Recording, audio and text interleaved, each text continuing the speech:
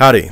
This video is on Lewis theory of acids and bases and metal complex formation. Lewis theory of acids and bases is the most general acid-base theory. It can be used to explain many chemical reactions, including metal complex chemistry, those in organic chemistry, and many reactions in biochemistry.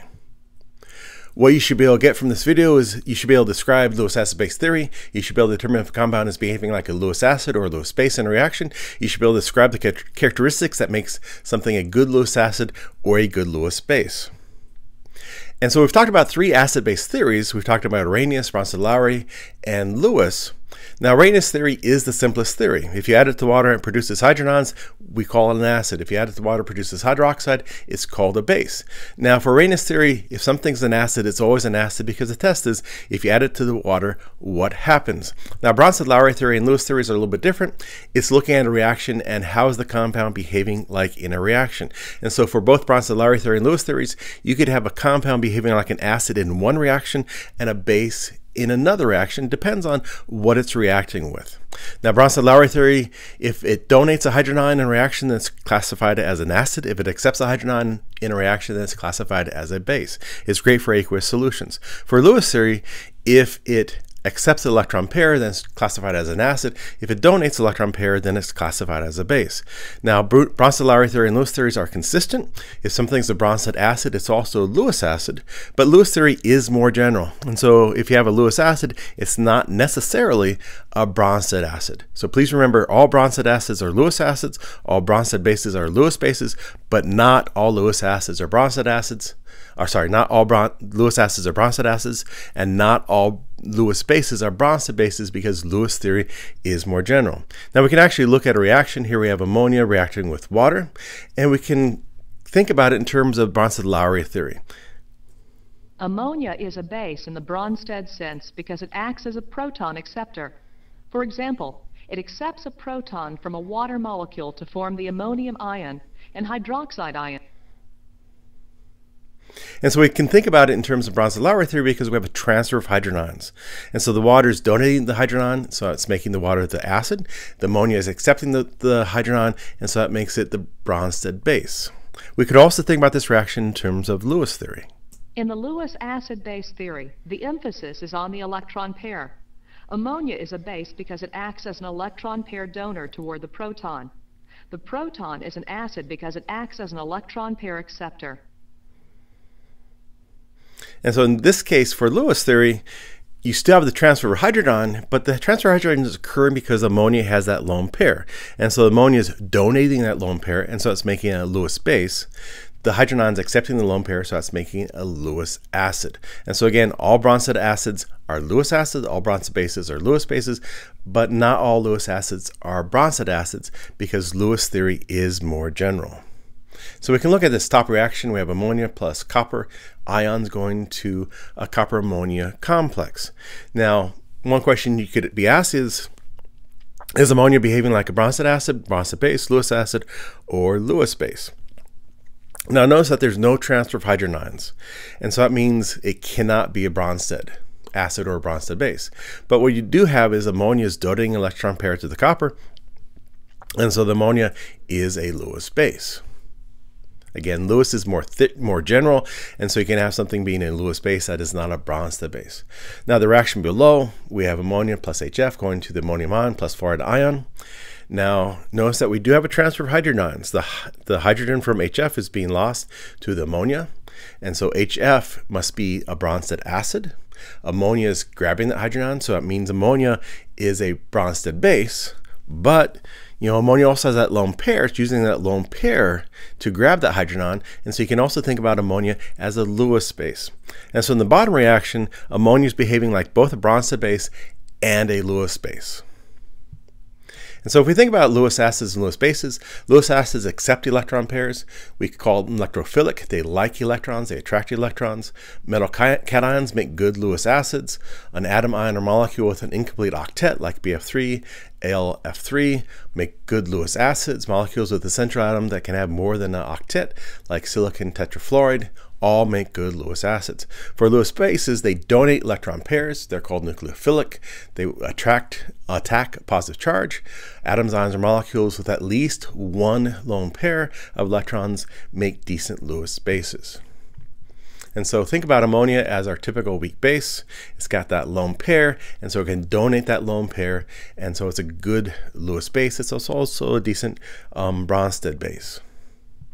Now again, here we have ammonia plus BF3, and so ammonia is going to be the Lewis base. It's going to donate its electron pair. Lewis at the BF3 is going to accept that electron pair, so it's a Lewis acid.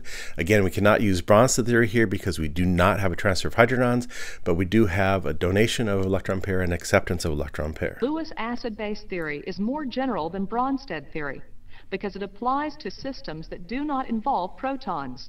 For example, ammonia acts as an electron pair donor toward boron trifluoride, a molecule that has a vacant 2p orbital. Another example of reactions where you have Lewis acid-base reaction is the formation of metal complexes. And so you have a metal ion, typically, and then you have a ligand which donates electron pair to form that bond. Ammonia also acts as a Lewis base toward metal ions, as in this example of the cobalt-3 hexamine complex. The ammonia electron pairs are donated into vacant metal orbitals. And so metal complexes are actually fairly important. Porphyrins are naturally occurring polydentate ligands, and so they can hold a metal inside, and they're actually part of a protein. And so hemoglobin contains these iron 2 chelated by a porphyrin group, and that's actually how you can transport oxygen. And so you can notice that you actually have 4 heme groups per protein molecule. If you look a little bit closer around that heme group, the green actually is the iron, and then you can see that you have the nitrogen, which is behaving like a Lewis base, donating electron pair, forming those bonds. Now, oxygen can actually be transported by the iron, and that's actually a Lewis acid-base reaction. Unfortunately, carbon monoxide is a stronger Lewis base than O2, and that's actually how people can die from carbon monoxide poisoning. The carbon monoxide can attach to the iron. It's a stronger Lewis base, so it stays there, and so you no longer can transport oxygen in your body. Oxygen binds weakly to the iron ion at the center of a heme group in the hemoglobin molecule. In an oxygen-poor area of the body, the O2 is easily removed. Carbon monoxide, in contrast, binds very tightly to the iron and is very difficult to remove. The presence of carbon monoxide makes it impossible for the blood to transport oxygen effectively. And so again, this is just an example of a Lewis acid-base reaction. And so there's many different metal complexes. And so here I have the copper surrounded by 4 ammonia groups. Remember, the ligands are on the outside, the metal ion is in the center. And so ligands are Lewis bases, and so they have to have lone pairs. And so ammonia has that nice lone pair on the nitrogen. Water has 2 lone pairs on the oxygen. Carbon monoxide has lone pairs on each side. The cyanide ion, the nitrite ion, the thiocyanate ion all have these lone pairs and can behave like Lewis bases. That's kind of interesting. You can get different shapes for the metal complexes, and so coordination number 4 is fairly common. There's 2 different shapes you can get. You can get the tetrahedral, which is on the left, or you can get the square planar, which is on the right. And so this gives you a little bit better picture of the tetrahedral. This gives you a little bit better picture of the square planar. You can also have coordination number 6, and that would give you an octahedral environment. Now, oct means 8, and that's because if you put lines between all the nitrogens, you actually would get an 8-sided figure, octahedral. But even though you only have 6 nitrogens, so it's a little confusing. 6 nitrogen give you an octahedral environment because there's 8 faces to that object. Now, it's also kind of interesting.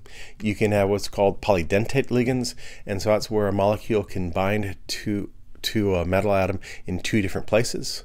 So bidentate would be 2 or 2 bites, and so ethylene diamine here you have 2 nitrogens on the end. Each nitrogen can donate a lone pair, and so you notice that you have an octahedral environment even though you only have 3 ligands, but each of the ligand bonds to the metal ion in 2 places, and so that gives you 6 places.